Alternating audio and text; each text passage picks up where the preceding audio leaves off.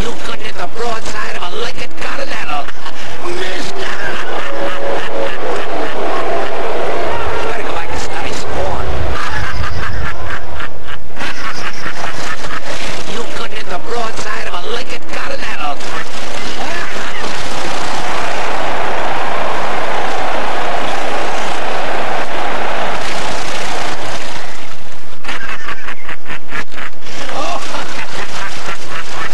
Oh, you throw like that? It's a week on the wash rack. We're taking you back for review.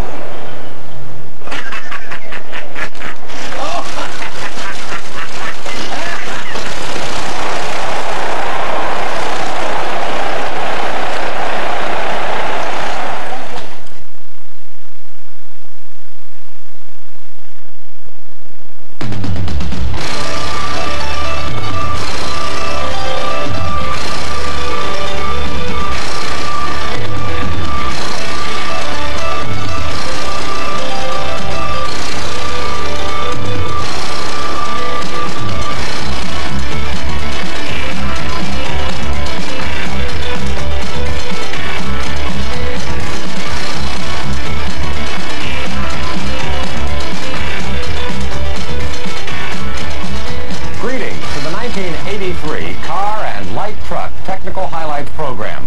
I'm Lowell James. And I'm Gary Giebel. Together we'll be discussing the service features for 1983. This is an interactive video program, so pick up your remote control unit and plan on making good use of it during this presentation. Now, let's look at a preview of what's new.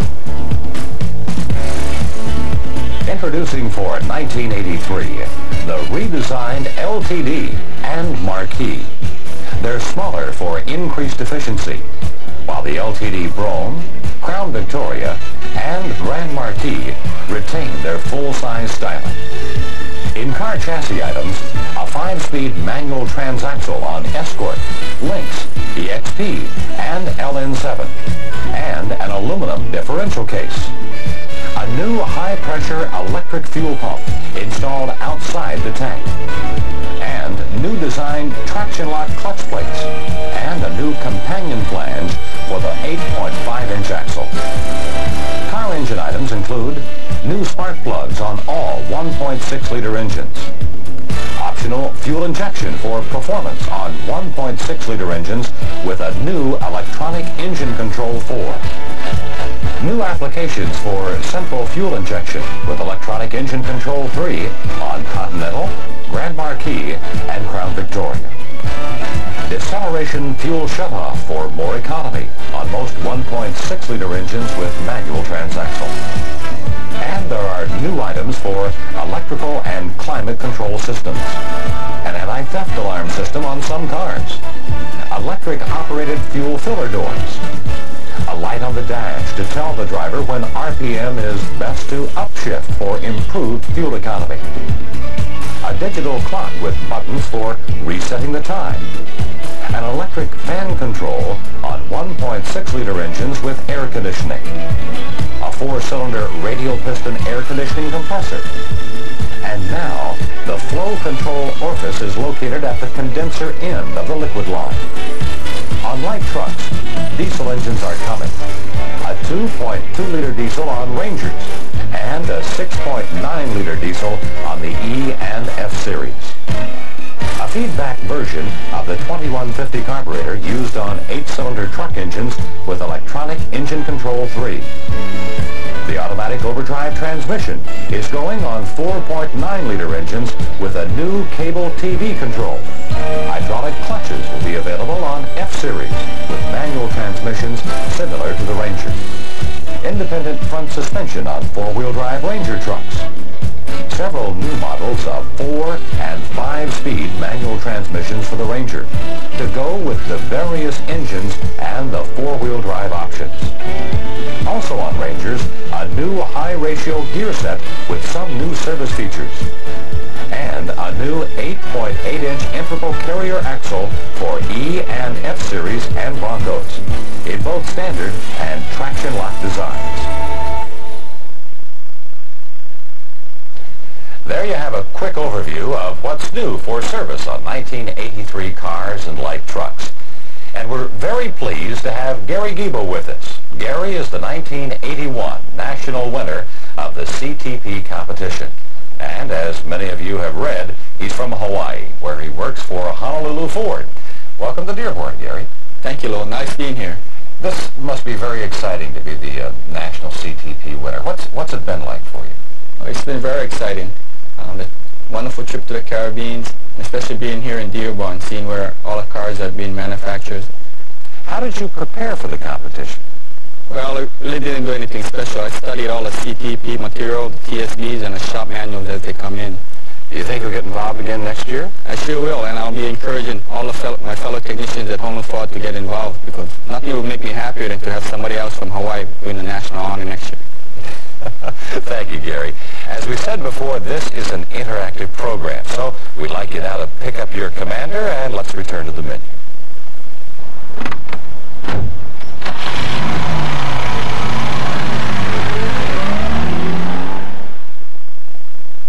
We're in Sterling Heights, Michigan, where Gary is learning about the new transaxle and axles.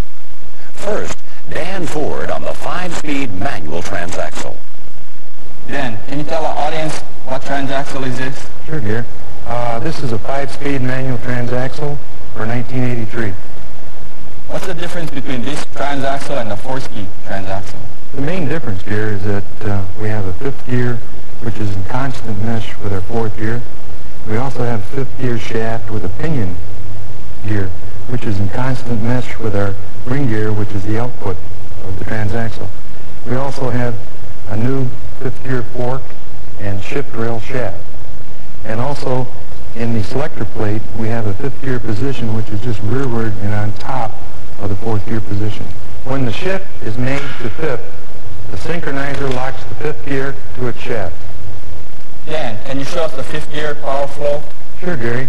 5th gear power flow starts with the input cluster shaft to the 4th gear pinion, to the 5th gear, down through 5th gear shaft, to 5th gear pinion, to the ring gear, and then out to the wheels. Are there anything different about these bearings? Yeah, Gary. These are slip-fit bearings on the main shaft and the 5th gear shaft. On the cluster shaft, they're all pressed bearings. Another new feature is a bias spring on the shift lever shaft. The spring holds the shift lever at the 3rd and 4th gear slots of the shift plate when it's not being pulled over. This keeps the driver from going back into 2nd when he's looking for 4th. Looks like a really good transaxle. It certainly is. Thank you, Gary. What I have here is the differential case of the new 5-speed transaxle. It's a 2-piece, 2-pinion aluminum case instead of iron. You can service the 5-speed transaxle with the same tools as the 4-speed MTX. Use the procedures in this 1983 highlights book. The marquee and LTD cars for 1983 use suspension systems similar to the 1982 Granada and Cougar, but with gas pressurized shock struts in front and gas pressurized shock absorbers at the rear. Be sure to read the servicing precautions on the strut and in the booklet. Now, Al Lagasa, an axle service engineer, and Gary have some parts for the 1983 8.5-inch rear axle. What's new for 83 car axles? Well, Gary, for 1983 in the passenger car 8.5-inch ring gear, we have a new 32th pinion gear and a new companion flange to go along with that gear. Is that all? That's all, Gary. Thanks, Al. Well, that's it for the 1983 car chassis highlights. Now, why not check yourself on some questions? Well, when you go out on vacation after the outer hours, what do you like to do? Are you a surfboarder? No, I like to go backpacking. I enjoy nature travel. Oh, you take the family? One of my boys loves to do it. He loves surfing. Well, there she is, Gary. What do you think? Wow, that's beautiful. Let's go take a closer look at it. The factory-built convertible is back. Will they sell any of these soft-top Mustangs in Honolulu, Gary? You bet. This convertible has factory-built reinforcements in the chassis, both front and rear, that are needed for support with the soft down, and there are 3 adjustments for fit and sealing on each window. The top mechanism is electro-hydraulic, and the top has 3 adjustments for fit and seal on each side, plus 2 adjustments at the back on the linkage rails. We're not going to describe all the adjustments because of time. They're all covered clearly in the booklet. Gary just wanted to let you know this model is coming and where to find the service procedures. Hey Gary, we've got more work to do. Just like my service manager. See you in the next frame. Aloha. All the bumps.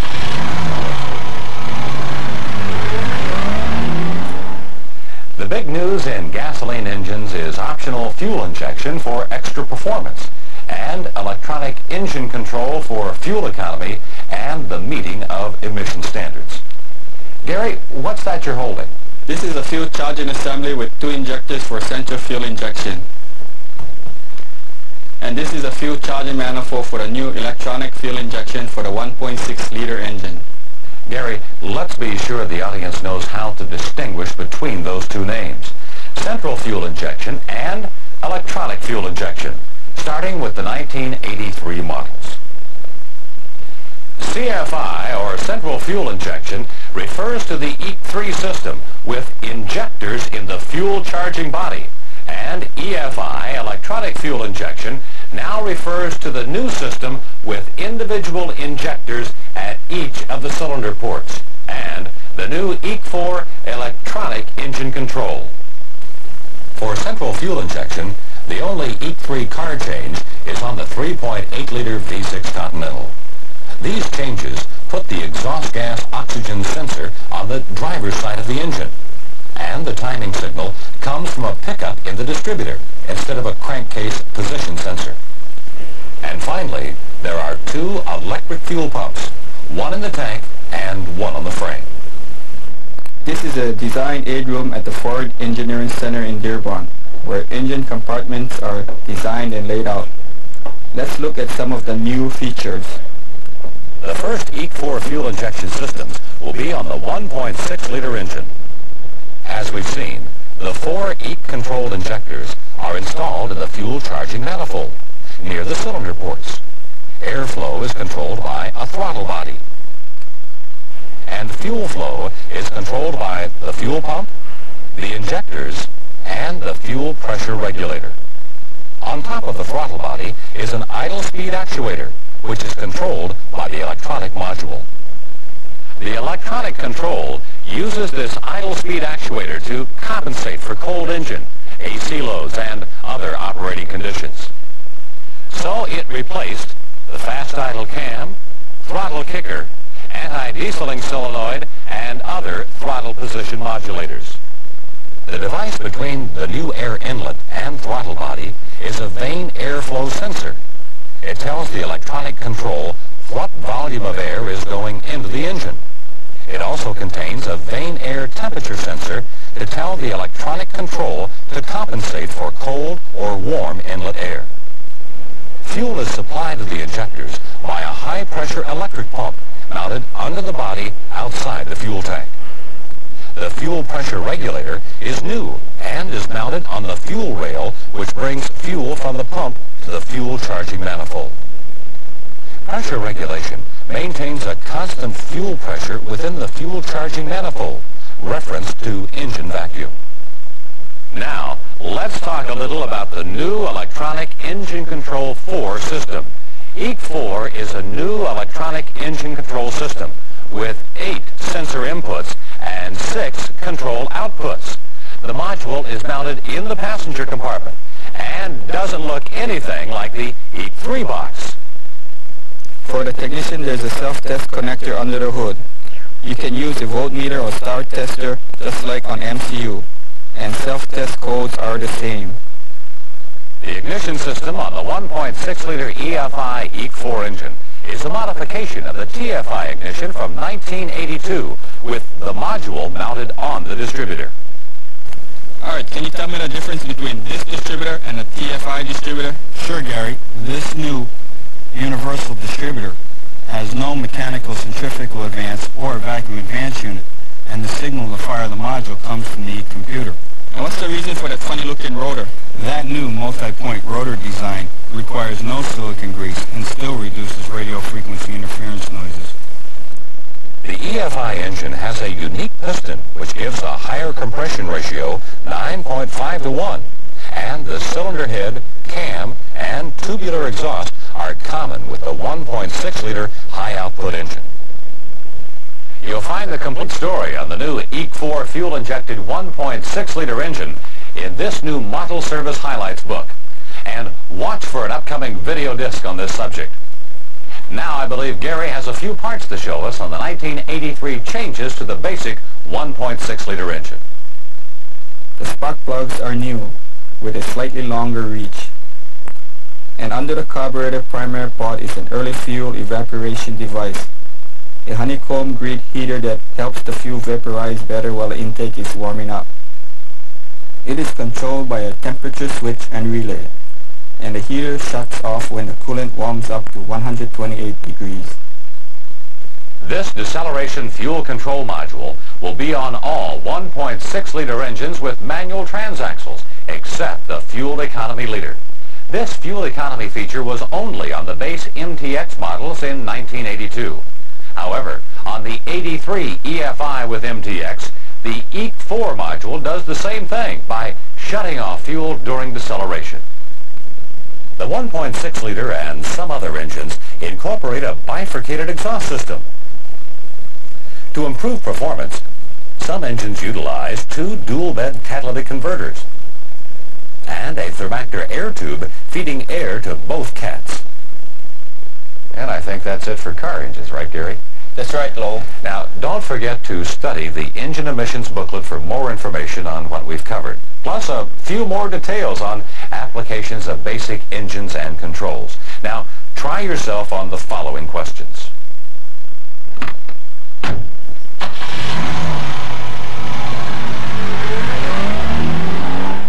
For electrical and climate control, we have some new components and some new systems. First, there is an all-new anti-theft alarm system on Lincoln Continental. The electronic controller module is installed under the package tray or above the glove box. With the ignition off, the system is armed by locking and closing the door. Opening the door or trunk with the key won't set the alarm off. But if the trunk lock is punched out, or if a door is opened without the key, the alarm will be triggered. There are two alarms and a safety. The lights flash, the horn blows, and the starter circuit is disabled until the system is reset. This is the new cooling fan control for 1.6-liter engines with air conditioning. It's an electronic module which replaces the AC relay and cooling fan relay used on 81 and 82 cars. And it's located up behind the glove box. The AC clutch is wired from the pressure cycling switch through the module and functions the same as in past years. This is a new fuel economy feature on several cars and some light trucks with manual transmission. It's a module which triggers an upshift indicator light. Light in the instrument panel comes on indicating the best time to upshift. On some cars, there's an electric solenoid for the fuel filler door. It works from a button in the glove box. Here's the new Tecumseh compressor. This compressor is a 4-cylinder radial piston design. It's completely sealed. You don't overhaul it. The shaft seal and a clutch are replaceable using these special tools. The new compressor is used with a larger 5/8-inch spring lock coupling. They go together and come apart just like 3/8 and 1/2-inch couplings, but a new tool is required. The liquid line in the 1.6-liter air conditioning system is redesigned for 1983. In 82, the orifice tube was located in the jumper tube near the evaporator inlet. For 1983, the jumper tube is an integral part of the line and the orifice tube is located at the condenser end. Well, that concludes our section on electrical and climate control. Read the booklet for more information and check yourself with the questions that follow.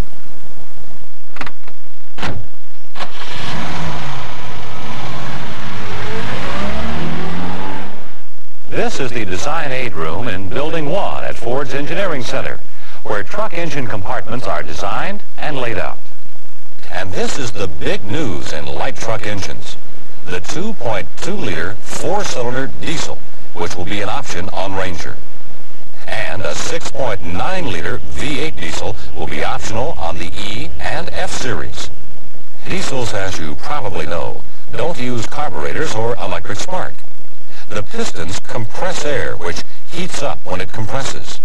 Fuel is then injected through nozzles into the air near top dead center on the compression stroke, and the fuel immediately ignites from heat of compression. The fuel is pumped under pressure, and the ignition is timed by a rotary injection pump, which also contains the governor. Both engines use glow plugs to preheat the cylinders for easier cold starting. Are there any special tools for this engine? There are the special tools, but the important thing to note is that the bolts and threads on this engine are a mixture of metric, English, and U.S. Obviously, there's a lot of new service information to absorb. Be sure to study the diesel engine booklets and watch for an upcoming video disc on the 2.2 diesel service highlights. There are just a couple of items to mention for gasoline engines on light trucks. This is a model 2150 feedback carburetor. It will be on the 8-cylinder truck with E3, and it uses an air bleed control with a solenoid similar to the YFA feedback. And a knock sensor will be added to the MCU system on some 4.9-liter 6-cylinder engines.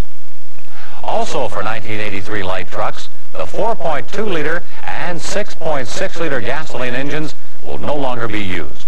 See the engine highlights booklet for more details. Now, let's look at some of the light truck chassis highlights. This is the automatic overdrive transmission with the 4.9-liter truck engine. And this is Ed Reppin, design engineer for the automatic overdrive transmission. Thank you, Gary. Ed, can you tell me what's unique about this application? Well, in 1983, the automatic overdrive transmission will be offered as an optional transmission on the 4.9-liter light truck engine. And what's unique about this application is that the throttle valve control system is operated by a throttle valve or TV cable between the carburetor and transmission. Ed, is there an adjustment on this cable? Adjustment is done here at this mechanism at the carburetor, and the adjustment is just as critical as the other AODs, in that if it is out of adjustment, we will have poor shift quality and timing resulting in customer complaints and possibly transmission damage. Can you show me how to adjust the cable? Yes, Gary, it's quite simple. First, check and adjust your engine idle speed to specification if necessary. Then shut off your engine and leave the shift selector in neutral. Then at the carburetor, unlock the cable by pushing up on this locking tab from underneath, prying it up the rest of the way. The cable is now unlocked. Now at the transmission, it is necessary to hold the TV lever back at idle with a firm force approximately 10 pounds. This can best be done by hooking up two TV return springs from passenger car as such.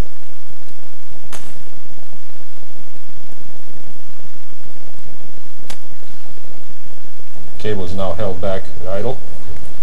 And back at the carburetor, make sure the choke is off the fast idle cam and the throttle lever is at the anti-diesel stop. Then push in this locking tab firmly until it is flush. And at the transmission, remove these two springs. The cable is now adjusted. Wasn't that simple, Gary? Thanks very much, Ed. Now, let's look at the Ranger features. There are new 5-speed and 4-speed transmissions for different engines and drivetrain combinations.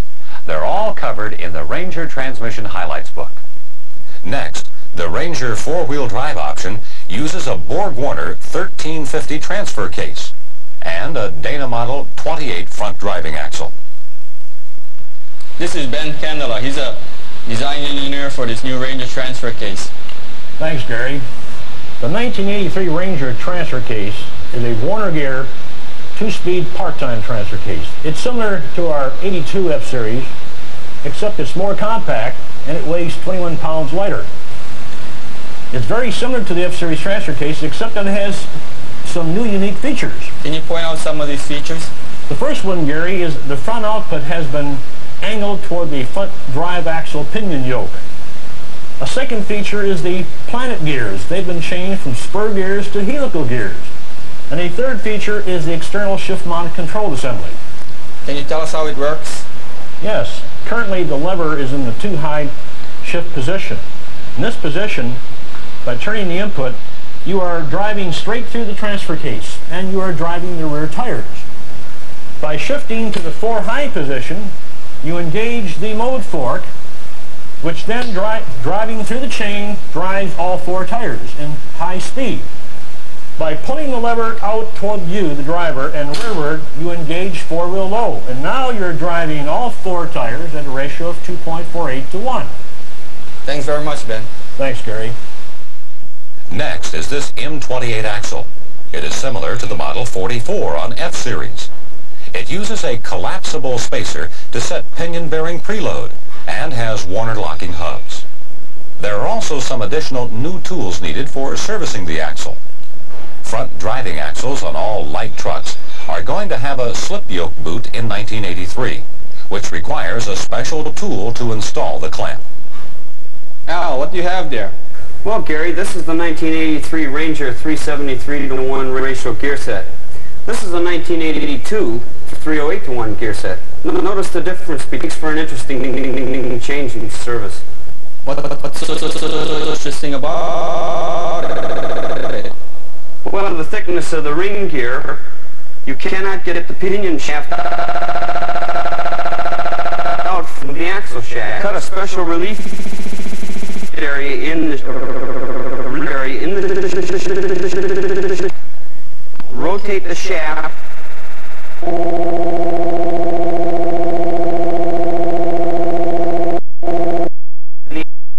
the seal. Any other